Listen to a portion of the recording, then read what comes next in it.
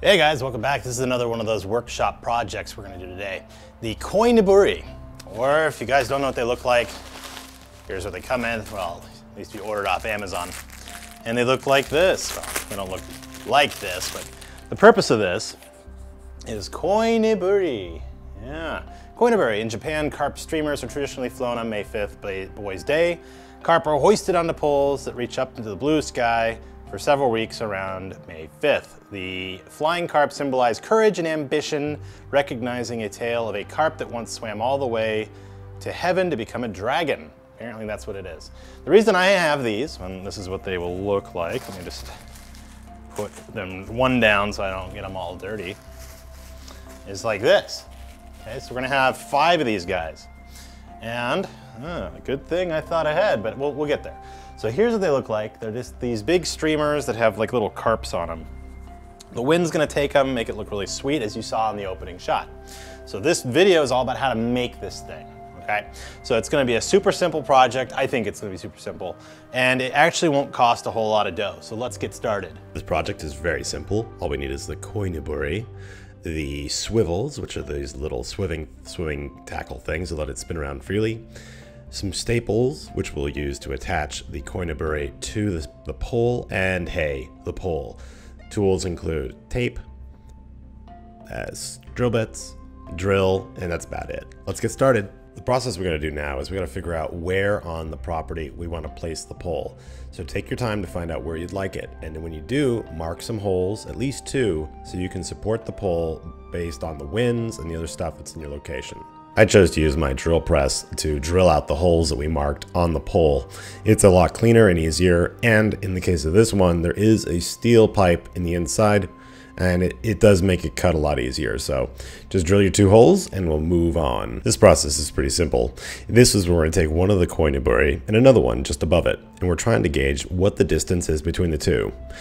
So just pull a string out, make a mark for each. You'll find whatever it is, take out your measuring device, and in this case it was somewhere around 5.5 inches between each. So that's how big we need for our spacing on the pole.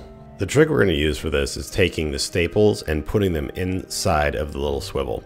So the staples were going to be kind of our center point. It doesn't have to be perfect. I mean, no one's going to be checking it for millimeters.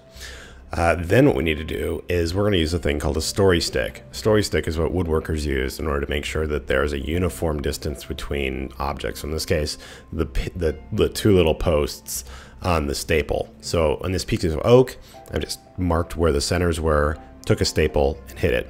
Let's go to the drill press and drill that thing out.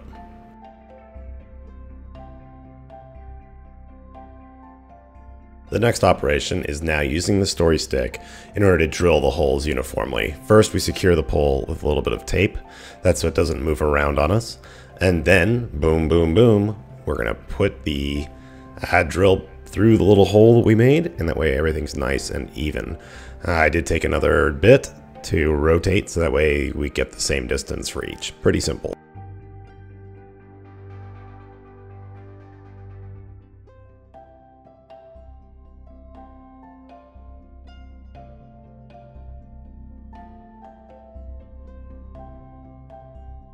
Mix up some 2-part epoxy and then put it in the holes first.